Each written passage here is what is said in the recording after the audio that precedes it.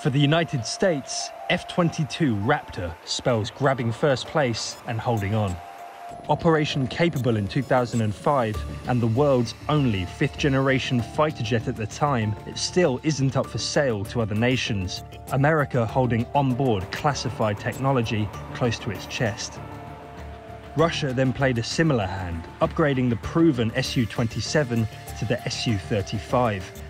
This plane falls just short of fifth generation, but similar performance as an air-to-air specialist multi-role fighter drives comparisons between the two.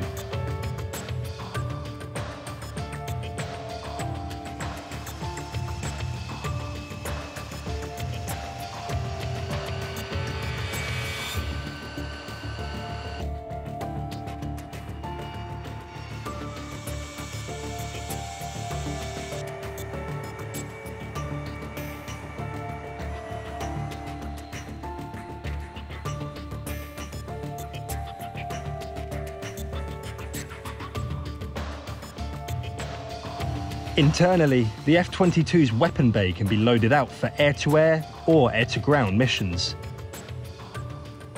But the Flanker E has a larger internal cannon and 12 stations for up to 8,000 kilograms of missiles, rockets and bombs. It can hold more missiles, but fires them in bunches, so can take fewer shots. But the big difference between the jets could explain the huge difference in cost, and that's stealth. All onboard avionics considered, the F-22's ability to hide means it's more likely to see the Flanker E long before it's spotted itself. Fifth-generation design leaps mean a few meters of the Su-35 show up on a radar, but for the Raptor, it's less than a bottle cap. While there's thankfully been no head-to-head case studies between the two aircraft, they've both seen action elsewhere.